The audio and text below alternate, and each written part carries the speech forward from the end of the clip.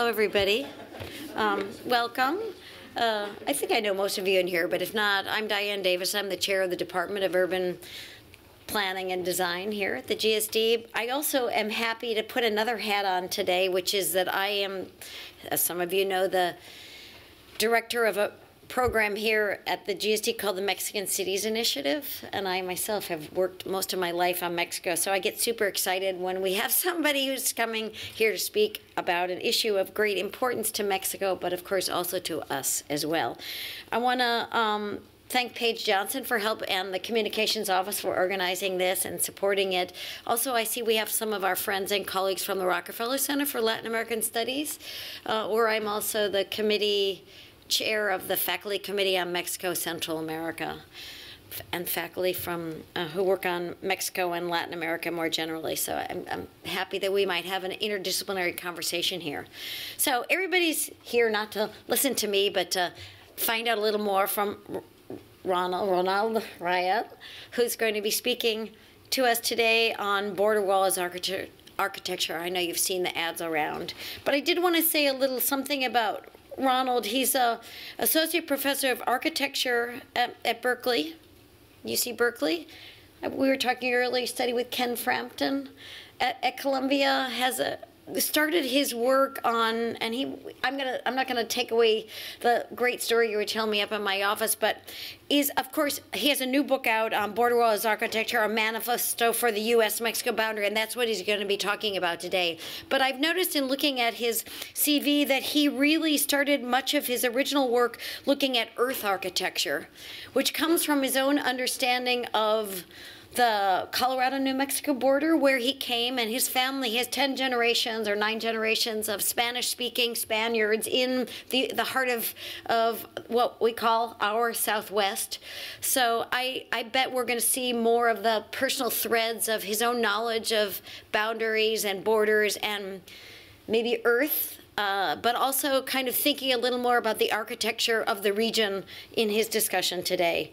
Ronald was named an emerging voice by the Architectural League of New York, and he's received several awards, the Digital Practice Award of Excellence. I hope we're going to hear about how digital practice comes into your work as well.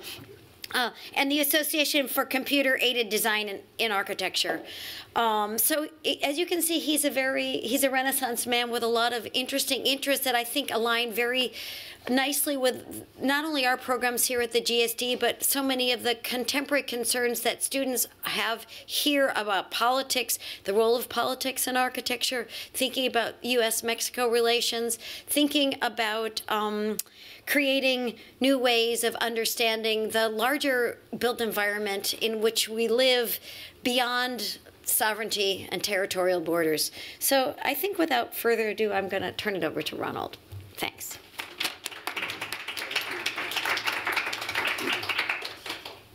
Thank you, Diana, and thank you, Paige, for the invitation. And also, thank you to the GSD for having me. I'm really honored to be here, and I'm not going to talk about any of the digital work, which is, but honestly, the border work, my work in 3D printing, and my work in earth and architecture come from the same mother. They all are research interests that are stemming from a similar focus. You had asked me upstairs if I'm from Mexico. I'm not from Mexico, but I do consider myself a borderland citizen, but a very different border than the one that you might imagine. I'm from a region called San Luis Valley, the San Luis that spans New Mexico and Colorado, and it is bordered by, of course, the border between Mexico and Colorado, but also by 13 and 14,000 foot walls of mountains that surround it at an elevation of 8,000 feet. And this was the northernmost frontier of Mexico in 1848. And so there were many Mexican and Spanish land grants that allowed people to settle in this region. So there was a continued push of occupation in the middle of the 1800s to settle this landscape, and is also the headwaters of the Rio Grande River, which now defines the United States from Mexico along the Texas border. And so just after 1845, Texas secedes from the Union, And this is what remains of Mexico in the United States. And so another division was drawn within this landscape. One side of the Rio Grande is Mexico, and the other side is a contested landscape between Texas and the United States.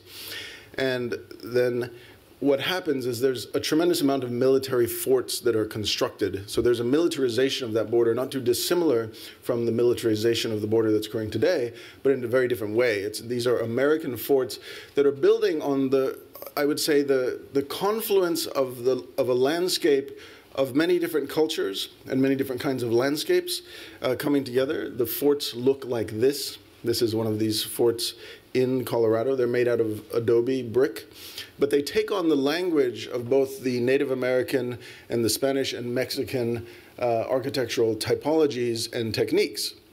But it is a U.S. fort along that particular border, and there's many of them. And here are these architectural references that they're building upon. This is Taos Pueblo, which of course was built in the 1100s and is the oldest continuously occupied building in the Americas, a multi-story dwelling. But it's this confluence, this collision, this hybrid of cultures coming together that has always interested me. That border landscapes are a place of contention, and they are a place of confluence, and they are a place where identities are both defined and shared across the landscape. And so much of my own architectural work explores that as well as my research. But interestingly enough, in 1936, the state of Colorado and the governor of Colorado decided to declare martial law in the state to prevent Mexicans from coming into Colorado from New Mexico. So there were border stops that were created along the border between Colorado and New Mexico, and of course New Mexico is well a state at that point, but people were stopped and sent back to their own respective state in that case, stopped from trains, stopped from cars along highways, if they were perceived to be of Mexican ancestry. And the architecture takes on a similar kind of hybrid nature. So for example, this is a church built in the late 1700s. It's a Spanish church built on a Native American reservation. So it employs construction techniques from both cultures. But you'll see here in the 1700s, there's no evidence of industrial materials. The walls are made out of mud, and the logs for the roof are felled from the hills behind. The bell is cast in bronze and sand. But with the advent of the railroad and lumber mills, you see how the morphology of the building is transforming. It now has a pitched roof with tin roofing on it. You see the cupola is now added, again with milled lumber, and the front facade is now covered in lime plaster, as is the entrance to the courtyard. And if we jump ahead to what San Lorenzo looks like today, it's trapped in this liminal condition between all these cultures, trying to define what is actually the authentic version of this church. So the milled lumber was pulled away. The flat roof remains, but it's no longer a flat roof made of earth. It's asphalt flat roof. There's a kind of romantic ladder that's put on the side, I guess, to go look at the asphalt. And you'll see this very strange entrance into the building, which is milled lumber. It's the only vestiges of milled lumber that's there, but it's kind of a weird flat thing with metal flashing. And the front facade is now pretty much cast in concrete plaster, freezing it in time at this moment. So it's these kind of hybrids that influence our work as well. This is a house that we designed in Marfa, Texas. And it's a house that looks at these kinds of juxtapositions between Mexico and the United States and the kinds of technologies that are present in both those landscapes. It's a house entirely constructed of mud brick. The exterior is plastered in earth, as well as the interior, using cactus mucilage and horse manure. But concrete weaves through the structure to prevent these long spans of earth from moving. And also the bricks at the bottom are made in the United States, and they're a more considered clay body and a little bit more weather resistant and also heavier, but also expensive. And the bricks above the lintel are made in just across the border in Ojinaga, Mexico, and they're very lightweight, and they're not as water resistant. but they're much less expensive. And so the building itself takes on this hybrid nature, as well as in the interior as well, where all of the facilities of the plumbing and electricity are centralized in a box that exists within this larger box of traditional construction that's held together in place by these industrial materials of concrete.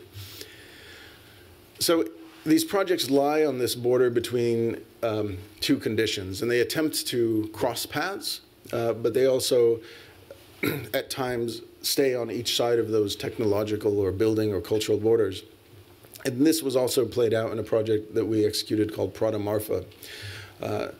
Prada Marfa is an installation, an art installation that sits along the desert in West Texas in a very remote road on the way to Marfa, and it's very close to the US-Mexico border, that holds the 2004 line of shoes and purses.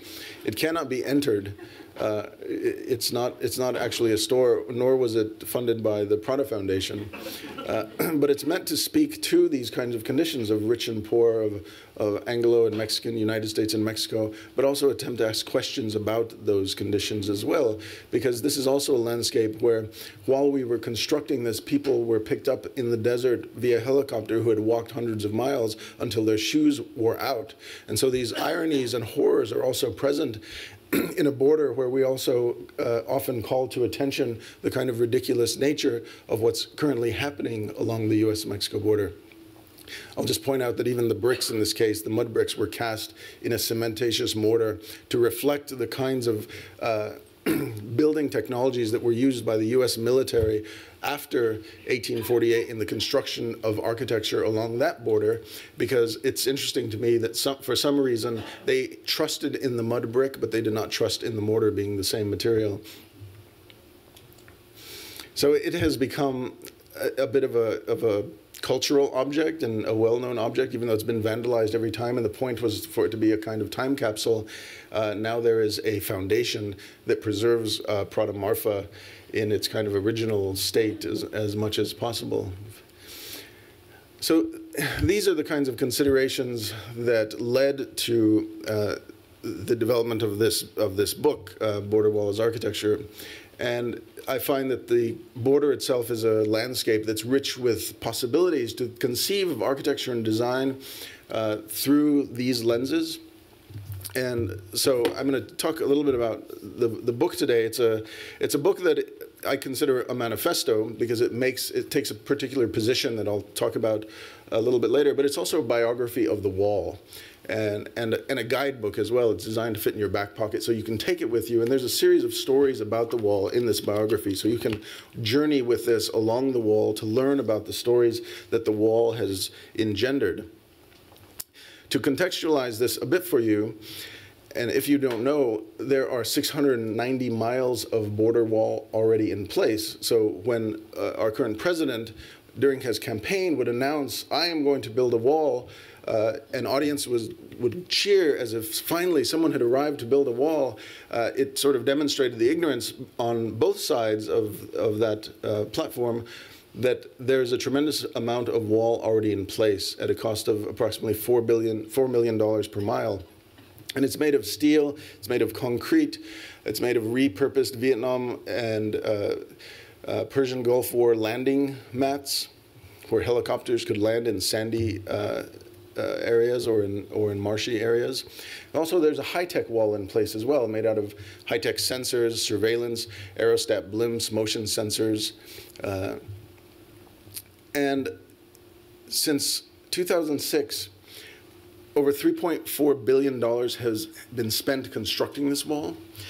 And it's estimated that $49 billion will be needed to construct and maintain this wall over the next 25 years. This isn't the wall that President Trump is calling for. This is the wall that already exists. So to put this into an architectural context, let's think about what $49 billion can also buy. $49 billion could buy 300 Seattle Public Libraries, or 204 Disney concert halls, or 500 miles of the High Line. So imagine if that kind of investment was funneled to the construction of cultural, in a cultural endeavor rather than in a security infrastructure that doesn't work that well. In my opinion, I'll demonstrate that here, which is I consider the wall an architecture for various reasons, but it is a designed architecture, and it's designed a place called Fence Lab that's part of Sandia National Laboratories and Texas A&M. And one of the ways that this wall is tested is to take a vehicle and load it with 40 tons of weight and ram it into the wall at 50 miles per hour to demonstrate its impermeability. And there's a tremendous amount of money that goes into the research and design of these walls, millions of dollars, in fact. But there's also research going on the other side of the border of ways to surmount the wall. And these are some examples of that. Mobile bridges that can be easily positioned and lightweight, and sometimes are on the back of trucks that can park against the wall, unfold, and allow a vehicle to simply drive over. There we go. Sometimes it works very well, and sometimes it doesn't work so well. This is a high-centered Jeep that didn't make it over. This is some of the most expensive wall that's constructed in California, called the floating fence. And it's built over the Algodone dunes.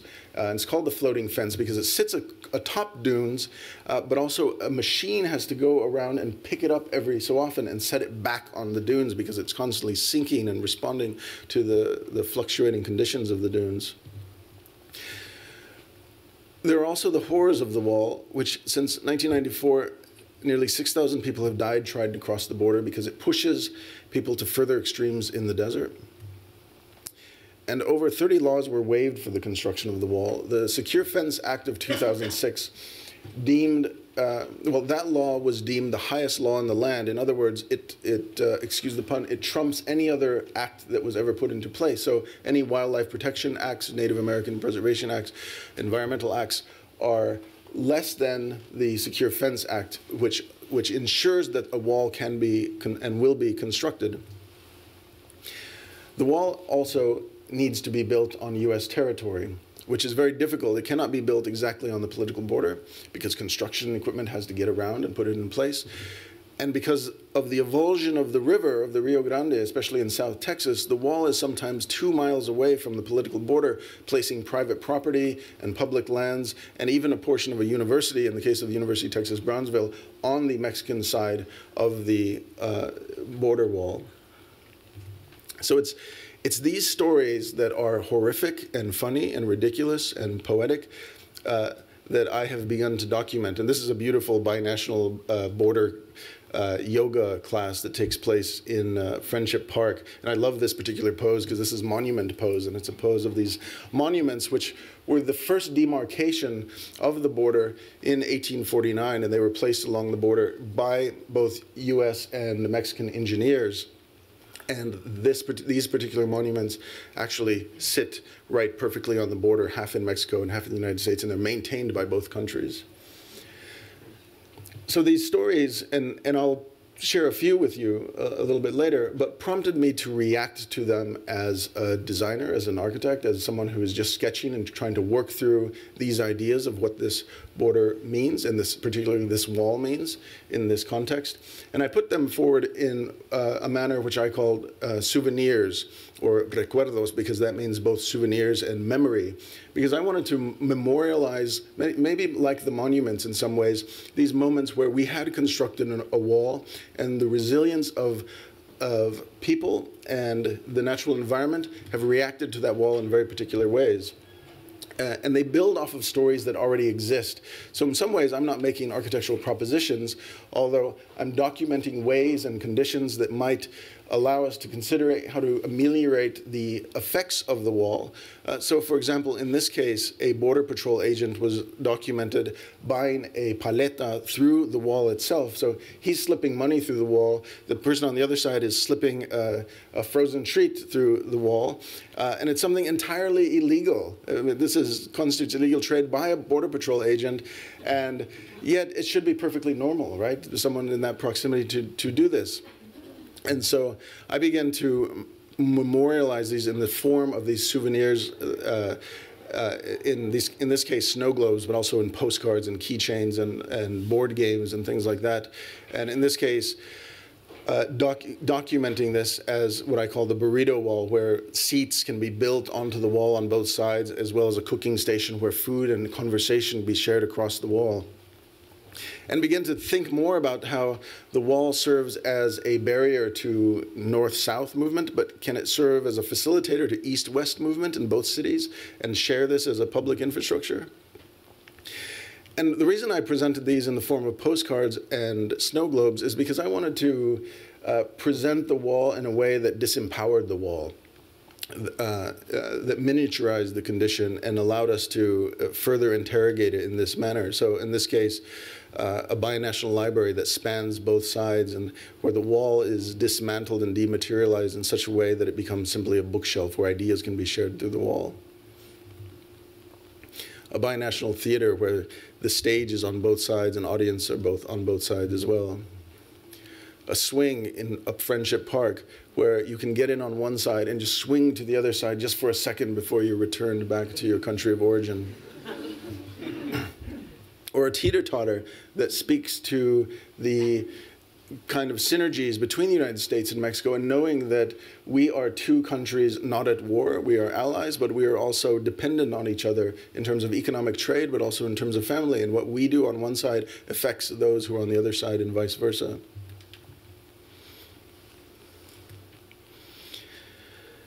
And other stories that look at the pragmatics of the wall, so not only the humanistic nature, but there is the most polluted river in the United States, flows from the United States into Mexico, and upon return back into the United States, it is the most polluted river in the United States. It's called the New River.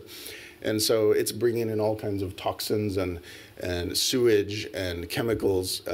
But you'll see that if we are attempting to keep out dangerous things, at that point where the most polluted river flows into basically California's breadbasket, it opens wide up and says, welcome in, and you can see the foam and the pollutants coming in. There's no wall at that point. And this is also a point in the river where people cover themselves and tie themselves in plastic bags and get on inner tubes and attempt to float, hiding in the foam of the pollutants to get to the other side.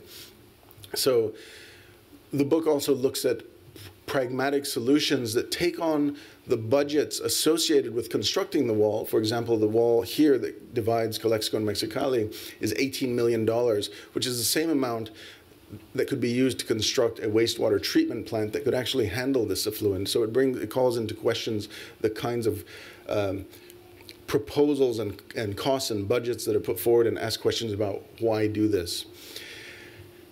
And what I've realized is the wall isn't dividing two places, in fact. The wall is placed, it's in fact one landscape that's been cut in half. And on one side, it might look like this, and you see someone's backyard where the Army Corps of Engineers has put up a 21-foot wall, and they're mowing their lawn. And on the other side, it sometimes looks like this, where someone has built their house and used the wall as the fourth wall in their actual house. And so we began to produce a set of blueprints that look at the building materials and the sizes of an average cost in San Diego versus a house in Tijuana. And we can see that the wall thicknesses are different, the spaces are different. But in this case, you see the wall dividing. It's this diamond-shaped poche that's running up and down the side of the wall. In this case, it's cutting through the kitchen table. And in this case, it's cutting through the living room. And in this house, it's cutting in the bedroom. And these set of blueprints speak to the fact that the wall divides more than landscapes, it divides families as well, and on both sides of the wall, and there are consequences to that. But the book takes a very particular position, which is derived from this quote by Hassan Fatih, and I don't know if you're familiar with him, but he's someone who is very dear to people who study earthen architecture, because he attempted to demonstrate that you could construct housing for the masses using only mud brick and earthen vaults. But he has this beautiful quote that says, "Architects do not design walls, but the spaces between them." And I think this is the important consideration to take on when we think about the wall, that architects should not, in fact, be involved in the design and construction of the wall, and this is my position, but we should be involved in the conversation and thinking about the spaces that the wall affects. And so, just to give you a sense of what's in the book, and I won't read the stories, but I want to tell you about the kinds of stories that exist in this book, in the chapter called Recuerdos, which is the major chapter in the book. One story, for example, is called Stonewall. And really, there's a litany of stories. It just goes on about Stonewall, Firewall. So there's like 24 of these different stories. But Stonewall is a story about the rockings that take place along the US-Mexico border. And the rockings are people from Mexico throw rocks across the wall for various reasons. Some of them are in retaliation to an apprehension. Some of it's a distraction technique. Some of it's frustration. And there is often a response from the US side as well, which is shootings. So a US Border Patrol agent had responded to rockings. So there's about 500 rockings that take place over the course of 3 years. And Border Patrol agents during that time retaliated with shooting 54 times and have killed the people sitting on Mexican territory. Rockings have caused injury to Border Patrol agents and their vehicles, and in 2 cases have taken down helicopters by rocks hitting the helicopters that patrol over the border. And one response to that by the US Border Patrol has to create a set of baseball backstops where they can park their car and be safely behind these baseball backstops. So these are erected by Border Patrol agents along the border wall. And this is a story that I call Field of Dreams, because to me it's interesting that they've taken on these baseball backstops and really have begun to implement them in the construction of new walls as well. So these are places where the Border Patrol agents can stop behind every now and then and park their cars. But in some instances, these backstops are right against communities where Border Patrol agents can have conversation. It's usually with children because children are out and about. And in one instance, there's a story about these children who were always given candy by the Border Patrol agents, and then US Border Patrol was told not to do that any longer. And the children became frustrated, like, why aren't you giving us candy? And then the Border Patrol agents started teasing them, and it went back and forth. And so the kids started throwing rocks. And they were, this could escalate into a very dangerous situation. So in part of these architectural musings, I just wondered, well, why not instead of that, instead of set up baseball backstops where you could invite kids into that landscape to play baseball. And it's less a proposition than a series of questions, because probably my biggest question in this case would be, well, what if someone hit a home run? Maybe the Border Patrol agent would just pick it up and toss it to the other side. So it's not only cars and rocks and maybe baseballs that are going over the wall, but there's many kinds of projectiles that cross the wall. And to me, it's interesting. I think of the wall as a very anachronistic medieval technology that doesn't do much. But just as in medieval times, there is a resurgence of medieval tactics to surmount the wall. And so in this case, we find many trebuchets or catapults being constructed to launch bales of marijuana over. And more powerful are these cannons that take compressed air from the vehicles and shoot packages of marijuana, several hundred feet over the border. And these are, these packages that cost like $44,000 each. But there has been speculation in the same way that during medieval times, bodies were launched over walls using catapults as a type of warfare. So the diseased dead bodies were often launched over walls. But there has been much speculation if humans were being launched over the US-Mexico border wall as a form of facilitating immigration. And this show, Mythbusters, maybe you've heard of it, attempted to take that question on, and it constructed this enormous catapult and attempted to launch a dummy that weighed 200 pounds over a fictional Canadian US wall that was all barbed wired in the show and everything, as if there's a wall between the United States and Canada that has barbed wire, much less. So in the show, they launched this dummy, and they said, well, you can launch a dummy over a wall with a giant catapult, but we don't think it's safe. And so that was their conclusion. But in fact, there has been someone who has been launched over the US-Mexico border wall in a cannon. and he's the record holder for the distance record holder for being launched over a cannon. And he was given permission by U.S. Border Patrol to do this, and they created a port of entry for him at this net, so long as he held his passport in hand as he went over this wall. And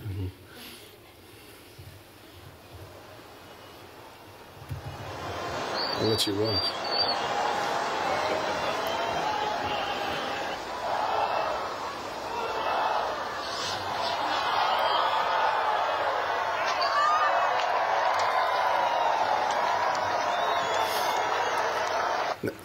Welcome to America. Yeah. I got my passport. You have your passport with you? Yeah, I carried it with me. How was the jump? Good. Piece of cake. Was it what you expected? Yeah, it's easy. It's all right. By this time, did you find out what was going on? Why did you jump? For money. I get paid. Yeah, I don't know if all of you caught that, but they said, "Why did you jump?" And then he says, and I think with an affected Mexican accent, "For money. I get paid." Which is crazy. The next story is called Wall y Ball. And volleyball has often been used as a way to bring people together along the U.S.-Mexico border. But it's interesting that the sport is being used there because I see it as a sport that reflects the kinds of relationships between the United States and Mexico, and somehow the game of volleyball is this game of equality. In fact, its origins are in a game of equality. The inventor of volleyball was a classmate of James Naismith, who invented basketball. But the inventor of volleyball thought that basketball was too difficult a sport. It wasn't a sport for everyone. He wanted to make a sport of equality. So it's interesting to me that all these years later, that it is beginning to be used as a sport to bring people, and it's kind of a sport of equality, but also it's a sport that has origins in Mexico as well, I would say. And this is the sport of ulama that's played in many of the states in the border regions. It's one of the oldest continuously played sports in the world. And one thing that's interesting about this sport is that players have to keep a ball in play over just a line in the sand using only their hips. And this is a very heavy rubber ball, and so they whack it over this line.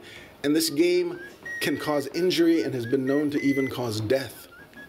And so I think these relationships between violence and pain and suffering and equality and recognition of attempting to surmount a line are present in both of these sports.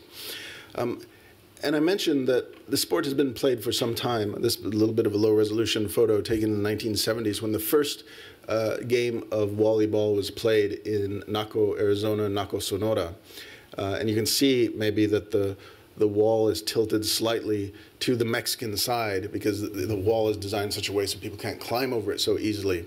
But in fact, Mexico won that first game of binational volleyball. And it's been played at the Fiestas Binacionales ever since. And I wanted to point out that there's the wall. And for some reason, Tecate got the ability to span both sides of the wall. And I mentioned how I'm interested in the wall is not only a political construct, but it's also emerging as a cultural object, I would say. And we can see this in commercials and in media. And I don't know if you've seen these two commercials. They're really weird, but I'm going to play them for you.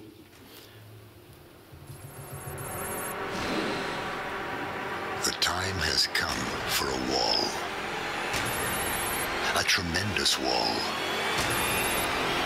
The best wall. The Tecate Beer Wall. A wall that brings us together. This wall might be small, but it's going to be huge. You're welcome, America. You can hear all the references to Trump, right? It's a big wall, it's a tremendous wall, it's huge. But what does it mean when the wall, which is a construct of violence, begins to enter into our own cultural identities? And this is, okay, this next one is much more offensive. And so I didn't make this commercial, just so you know, but I think you should know about it. black Angus beef and bacon? So Tex. Fire roasted peppers and onions? It's Mex. Let's settle this. Mex! Mex! Mex! Mex!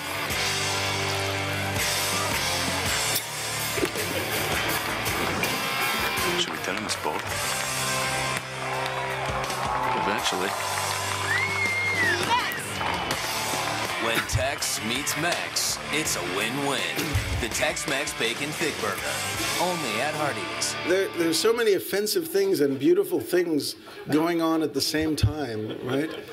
Should we tell him it's both? Like, it's both. But then he's not yet. Like, just wait. And then he gets whacked in the face.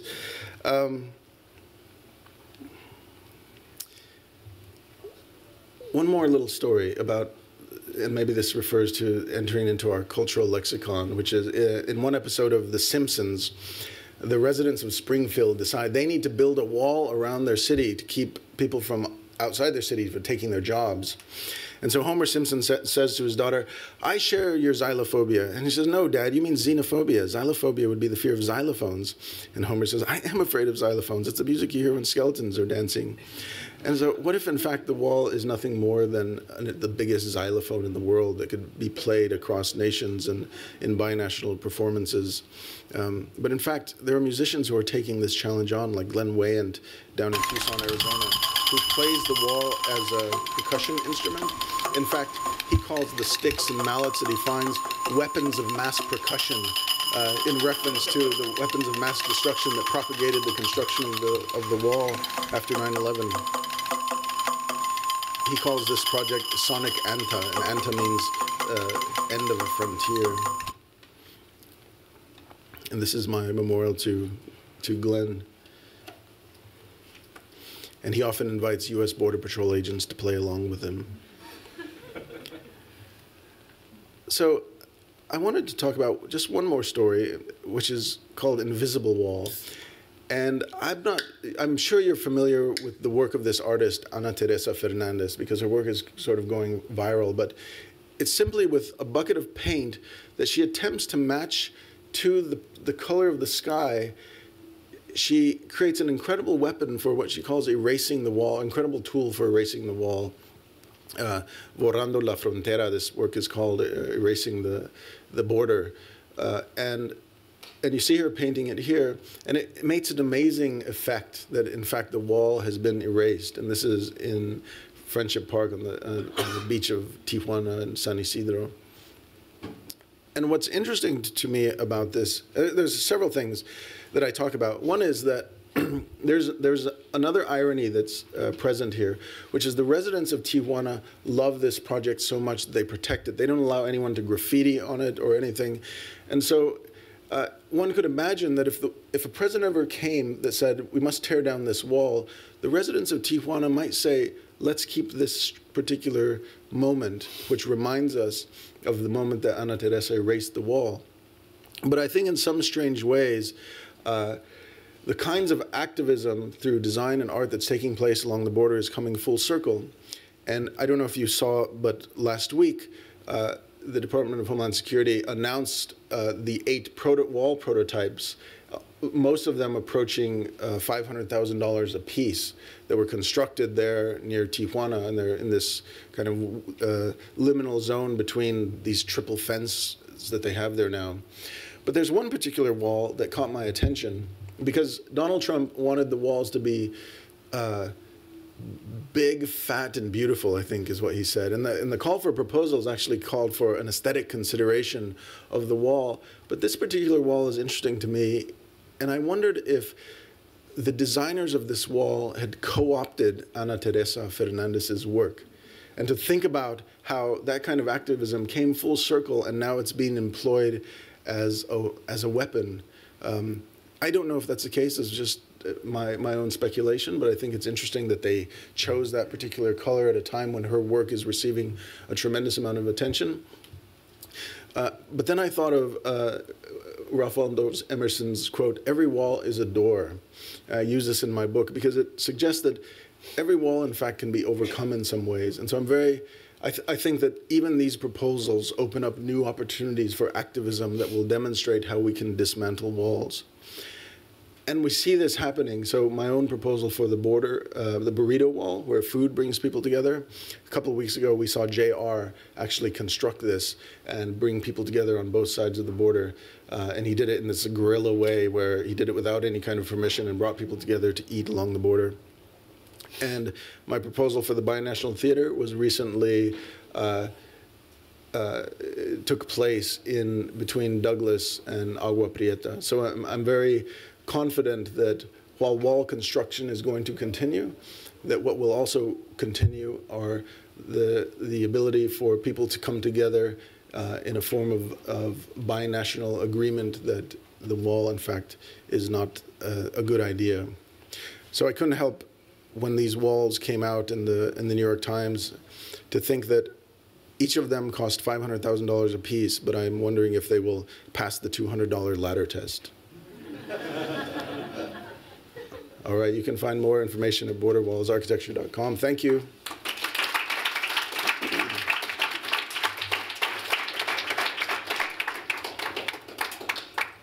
I'm happy to entertain any questions. Yeah, no, amazing. I think we want to have some questions, so just open it up the floor here. Thank you all for coming, everyone who, hey, good to see you. Does anybody want to start? Okay, please, in the front row there. Go ahead. Yeah. Thank you. Thank you so much for this presentation. This, we're living in such a dark time and need some irony that isn't just sarcastic, but makes light in both senses of the word. So this was just beautiful. I was really struck by your use of the materiality of this wall for an architectural practice that is in some ways intangible, or is your kind of curatorial practice is relying upon an intangibility, but using these very tangible elements. And I don't know if that's over-explaining your work, but I wanted to ask you a little bit about your thoughts on that. Are you commenting upon them being, let's say, propositions that exist on paper versus? Yeah, I mean, I think your discursive project, but your very deep use of these aesthetic material objects to make the points you're making. Yeah, I think, as I mentioned, I'm attempting to use the same kind of, let's say, cultural object condition to communicate the ideas of what's happening on the border. And so there's a whole array of these kinds of very familiar objects and constructs that I use, because my hope is that this is really a teaching tool, because what I found is that no one really knows that there's a border wall. So I lecture all over the country, and everyone's surprised. They're like, "What? There's a wall there already? Why are we talking about this?" And then when you demonstrate it doesn't work, they say, "Well, it's not working. Well, why are we going to build more?" And so for me, that's important that it becomes very accessible. And I didn't show some of them, but there's one that's a board. I call it a border game. It's silly like that also. But basically, you are a series of characters, and these characters represent basically the kinds of people, families or individual males of certain ages, that attempt to cross the border on their own or with the assistance of a coyote, for example. But as you move on this border game, you have to pick up a card. And the card basically tells you or explains to you the kinds of hardships that take place during that journey. So everything from dehydration to hunger to being bitten by a rattlesnake to much more dangerous kinds of assaults that take place. But ultimately, you're returned back to your start. And so it's just sort of an instructive sort of game that allows you to understand that it's extremely difficult to make these kinds of journeys, but to also make assumptions about those who have made those journeys. Yeah.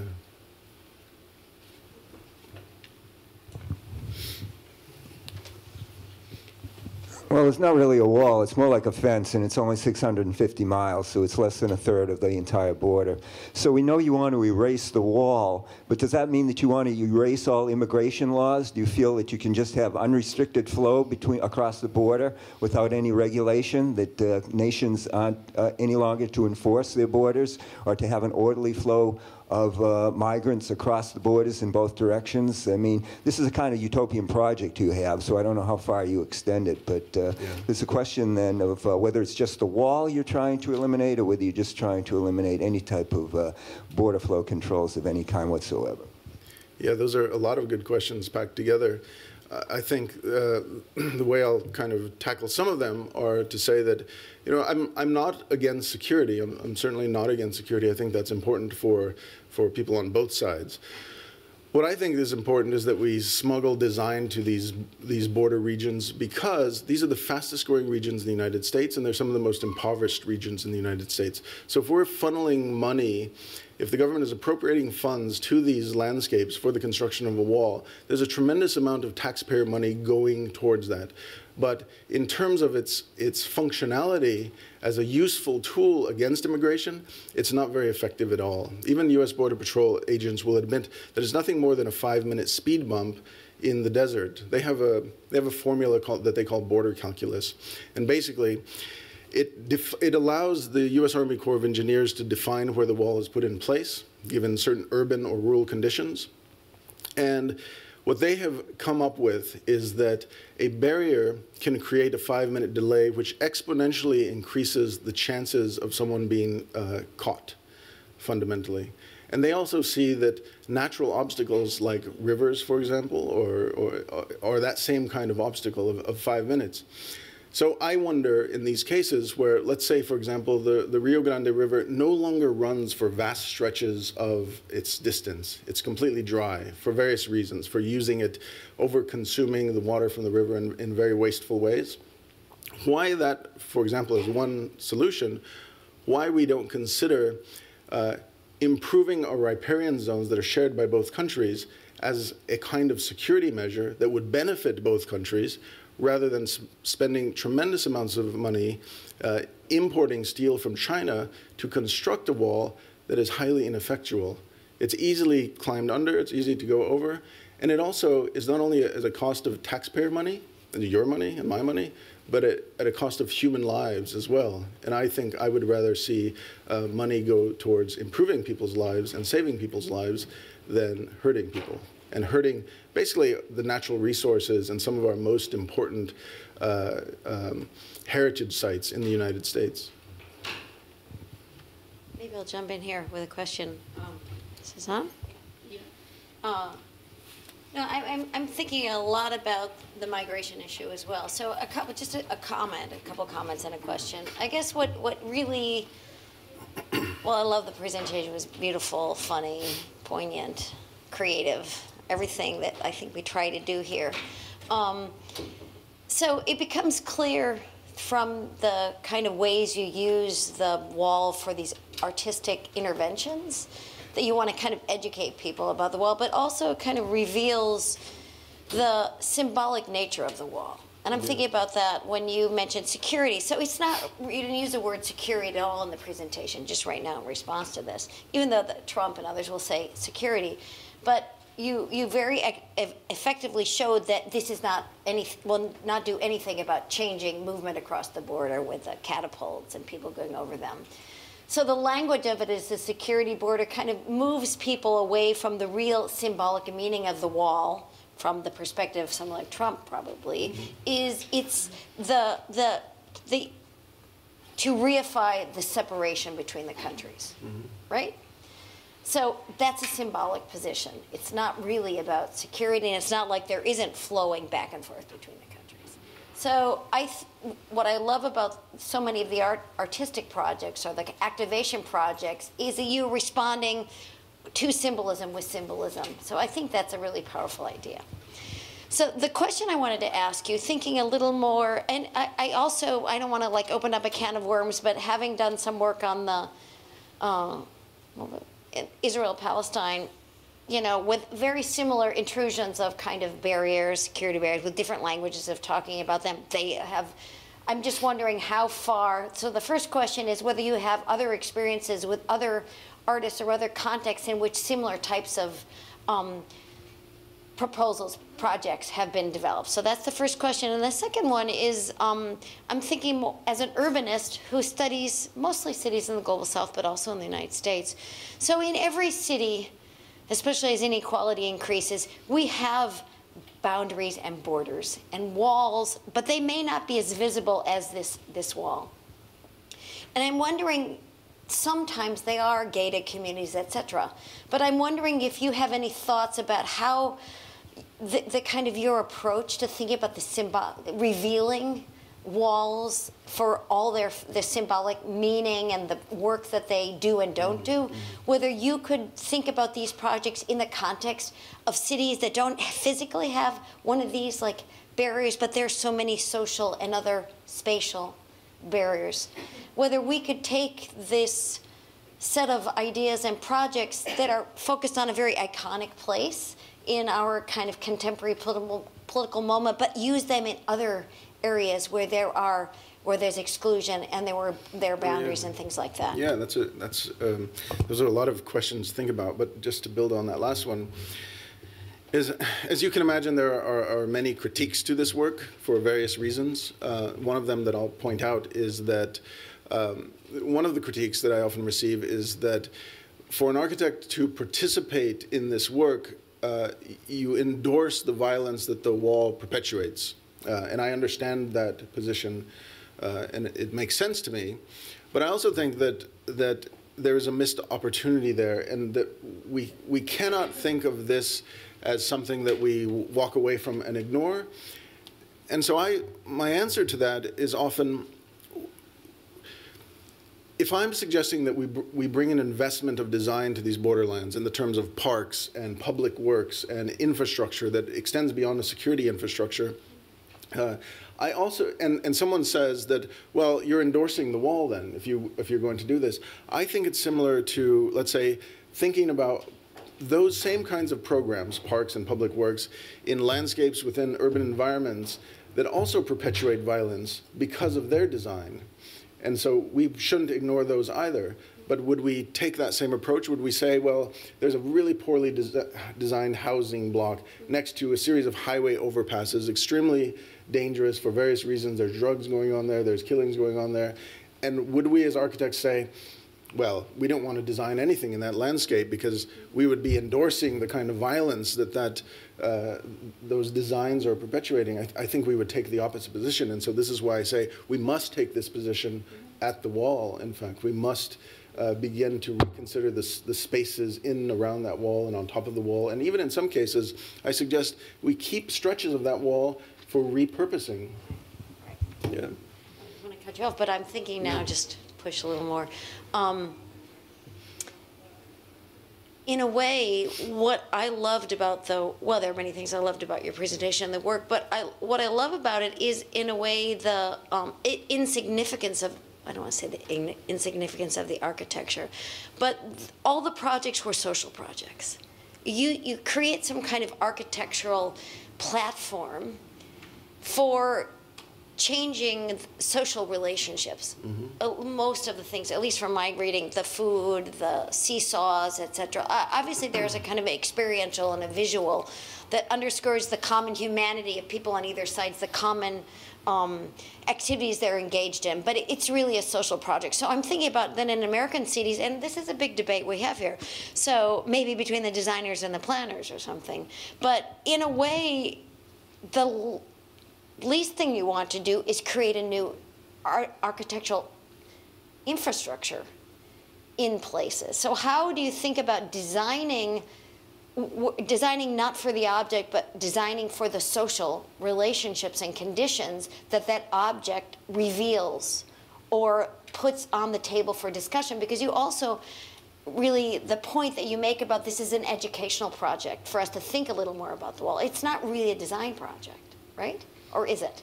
So I guess I'm pushing you on that, but yeah. Can you talk a little more about the relationship between the social objectives of these interventions and the architectural object as kind of the end product? Right. Well, I talk about a bit in the book that in order to build the social project and in its manifestation in the form of architecture, we must build social capital. And so if we can build that social capital through bringing people together and establishing these places where these kinds of, let's say, events and programs take place that are social programs, we can then begin to build an architecture that reflects this kind of, these social conditions. And ultimately, in my opinion, architecture has primarily a social agenda. But it has lost that social agenda to a capitalistic agenda. The wall itself is fueled by a capitalistic agenda. I mean, certainly it is a symbol, and it has been a symbol only recently as a symbol of immigration, but first it was a symbol of terrorism. Right? The Secure Fence Act of 2006, which put in place the majority of this wall, over 600 miles of wall, that was a wall that, when George Bush enacted it, was to protect the American people from terrorism. That's why that wall was put in place. It was not to do with immigration. There were no terrorists coming across the border from Mexico into the United States, nor have any terrorists ever been captured coming in from Mexico to the United States. But yet the wall is being expanded, wall construction.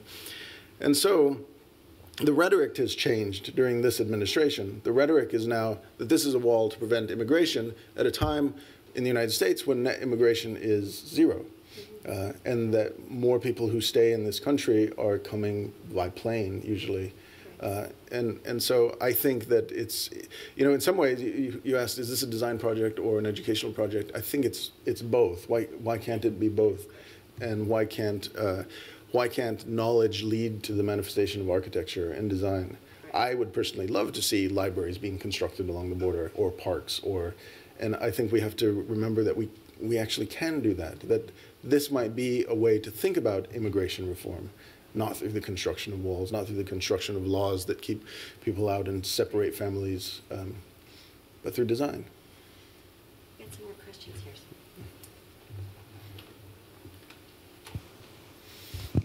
I just have a question about walls in general. I mean, I'm thinking of the Berlin Wall and this wall there. I mean, what are the differences in walls that keep people out versus keeping people in? Or are they just the same thing? Right, they're the same thing. I mean, are we constructing a wall to keep people out, or are we constructing a wall to keep ourselves in? I mean, that's also a common debate. But there is a debate upon the economic validity of keeping immigrants from the United States in the United States who contribute to our economy and who also make it very difficult, because ultimately immigrants have desires to go back in many cases, and they contribute financially to their countries of origins in many cases. And so there have been, they're not my arguments, but there are some economic arguments that say perhaps these walls are constructed to make it more difficult for people to contribute to their own countries and keep them here for the economic improvement of this country. So that's kind of a walling in. But walls are constructed for different reasons. I think what's unique about this wall, which differs from, say, the Palestinian wall, is that this is a wall between friendly countries, and that makes it very different, and the Berlin Wall as well. And what I think is interesting about removing walls like the Berlin Wall is that it has left scars, and those scars have in some cases been really interesting opportunities to create parks or to stitch communities together. And so again, when I would say that there are critiques, like why would architects engage the wall if the critique doesn't allow, if the only suggestion is, well, it must come down and there's nothing else, there's no other option, it just needs to be removed, then I think that is a little bit, I think that falls short of the, what would we call the responsibilities of a designer, because the designer should in fact imagine what to put in its place, because something has to stitch those communities and landscapes back and ecologies back together again. Are there any other questions? Yeva, you don't have a question, our expert on medical services across the border. There's a photo of that in the book. Oh yeah. Fire truck. Yeah. You want to ask? Put you on the spot. Yeah, I have a question. First, thank you again. That was wonderful. I have a question about the structure of the book and how you ordered some of the souvenirs. Was there a process that you went through to like establish the order? Because some of them are very serious and seem to be like legitimate proposals. Others are humorous. And how do you make sure that not all the proposals are taken in jest? Do you, in my experience of reading it, and I haven't gone through every single one, but in the first half, say, I feel like it kind of oscillates between something that is disheartening and something you learn that surprises you, and then something that's more lighthearted. And is that intentional? I guess just how did you structure and order them? Well, that's a really good question. There was lots of versions of trying to structure them. Everything from, there was a time when this was an alphabet from A to Z of wall stories. There was a time when the book was structured from east to west, and it was really a journey that just walked us across that landscape telling these stories. But ultimately, I wanted to stitch the stories together so that they could be either read one after another as a continuous story, like a continuous line, even though geographically they weren't a continuous line. But they could be read from, you could enter the book from any point and have a different experience. But also, as you mentioned, they not only move from like disheartening to enlightening, but they also move between fantasy and reality. And what was very interesting to me is that often the reality was much more crazy than the fantasy. And I wanted to put people in the experience of moving through this world, not understanding if they were in reality or not. And so that's sort of how I began to stitch these together, because you actually don't know, is this real? Are they really launching people over the border? Is this real? Wait a minute, is there really a library on the border? So you don't know. The library seems like the library is the most fantastic. I mean, it probably would never happen in reality, but the crazy thing is launching people over cannons, but that has actually happened. And so this is the kind of story that I wanted to weave.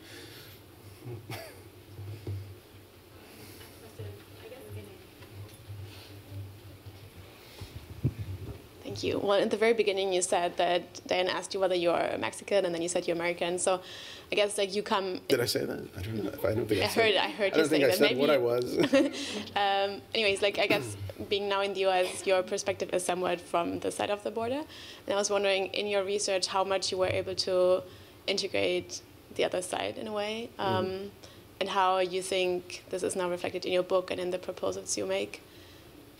Yes. Well. That's a very good point. There are 4 contributors to this book from very different perspectives. So I asked them to give a reaction to various chapters that I wrote. And so some are geographers. One is a Chicano studies professor from USC who lives in Tijuana and works in the United States at the university. And so I wanted to put those into perspective from different vantage, but someone who's traveled walls all around the world, so he's not just a US-Mexico border wall expert, but he knows about walls everywhere. So I wanted to give various vantage points. I certainly didn't give a platform to someone who endorses the wall. Maybe I should have. Maybe that would have been interesting to do. But I will be honest to say that maybe in my own cultural position, I feel like I can navigate a bit between both worlds, and so I didn't necessarily take on. I don't know if I look at it from the other side or not. I mean, it's hard for me to make that judgment. But what has surprised me maybe is how well received it is along the border. I didn't know. This was a very kind of personal endeavor that I was just taking on. I was working on the border, especially in Texas, on architecture projects. But I didn't know how it would be received necessarily. And so thus far, I've been very happy to see that people get it. People understand its importance. People understand its importance to engage in this topic, especially as architects and designers, and to reveal. I think for me, the most powerful reveal is that the wall is not working because it's bringing people together. It's not serving as a divider or a repellent, but people are flocking to it from both sides to understand that we are one kind of landscape and one culture that has a gradient, of course, maybe of ethics and morals and skin tones and languages. But ultimately, at that point where the wall is inserted, there's no difference between one side and the other. And fundamentally, the wall is highlighting that. And I think that pushing that's occurring by people coming together will ultimately push it over.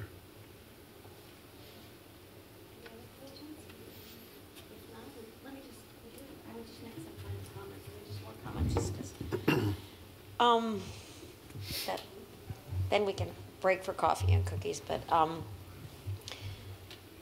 I guess a couple things I have in mind just to share here. I mentioned to you that I'm doing this class in Hermosillo with students. And Hermosillo is the capital city of the state of Sonora, which is right south of the border. And when we were there, and I mentioned this earlier, that there is a sense that from people, we had people and our students are looking at like work and the history of the region, that languages, cultural traditions, typologies, et cetera, are very similar on both sides of the border. And a lot of people would argue that there's kind of like a Sonoran identity that transcends the physical border. So one thing just for us to think about a little more, I think your work inspires me to want to know a little more about the quotidian lives of the settlements around the border historically, and whether these types of interactions, how many interactions there have been around what and why. Because in a way, when you said that by the paradox of your projects is that you unite people across the border rather than dividing them, because you pull them together to recognize the symbolic intrusion of the wall, and you have activities that link them. But I'd like to know a little more about the kind of history of the region with respect to the border. I know some scholars are working on that, but that would also inform this larger debate, how we have like government sitting in Washington making decisions about our nation and our boundaries and borders without any understanding of the kind of regional history of the place and the role of the border. And the last thing that I would say, then it actually loops back to your own history. When you mentioned that your family grew up in a part of our nation, now our nation, that was constantly divided and subdivided, and somehow transitioned into, actually faced division, but also transitioned into kind of interaction, et cetera. I think that's also a hugely powerful part of the project that is a part of American history generally. The Southwest has the unusual sovereignty line drawing several different moments with several different wars, et cetera, going back to the Louisiana Purchase. But I do think that's also a part of the educational project of American history, not just at the border, but going up to the kind of center of like the places that voted for Donald Trump are really have these legacies of these other ways of dealing with and transcending borders. Right. So I think I'd like to hear more about that in your next book. Maybe you will write back. And then last, just one architectural comment, that maybe thinking about building an earthen wall, as you started the talk with the history of the region that you grew up in, going back to the pure symbolism of it, it doesn't have to be a barrier so tall. If it's just playing a symbolic role, maybe going back to the vernacular architectural forms that you looked at in the Southwest and bringing them back to the border, since it's not going to stop people catapulting over it anyway. So maybe you have another project and come back. And I'd be never interested in building a wall as a proposal. And in fact, I'm very critical of, in the New York Times about 7 years ago, they asked architects, famous architects, to come up with a version of the wall. And in fact, Anton Predock, who's an architect, a very well-known architect in Albuquerque, New Mexico, designed a wall that he declared would be rammed earth and built with immigrant labor, and there would be these hot rocks with a hot plate underneath them to make the wall look like a mirage, but they would also burn the people who were trying to cross it. I mean, it was crazy. It was great. I'm very critical of him in the book, and he actually emailed me. He says, I'm really sorry about that design. I didn't know it was so offensive. But it's kind of turned around on me, because in the book, I tell a story about the Organ Pipe National Monument, which is a wilderness. And in wilderness areas, there are no motorized vehicles that are allowed. In fact, no motors whatsoever. By federal standards, a can opener constitutes a motor, and you cannot bring a can opener into a wilderness, technically. And I know this because I used to be a wilderness ranger. But in that particular wilderness, they built the wall through the Organ Pipe National Monument, and that prompted Border Patrol agent, because they're given authority by the Secure Fence Act of 2006, to go off-road to chase people. And so there are now like 300 ad hoc roads in that wilderness. And so I proposed an intensive planting of cactus along those major roads, which made this thing that looked like a wall. And so I get also these things like, well, why is he saying this about Anton Predag building a hot plate to stop immigrants when he's building like this crazy cactus wall? But really, I'm just exposing how ridiculous it was to build that wall in the first place and how it created all these roads in the wilderness, and that what we should really do is invest in restoring that national heritage site. But it in fact looks like a crazy wall made out of cactus. But that's the point, because I want to reveal those ironies and the ridiculous nature of this whole thing. Great. Well, thank you so much for your presentation. Thank you for coming. Thank you.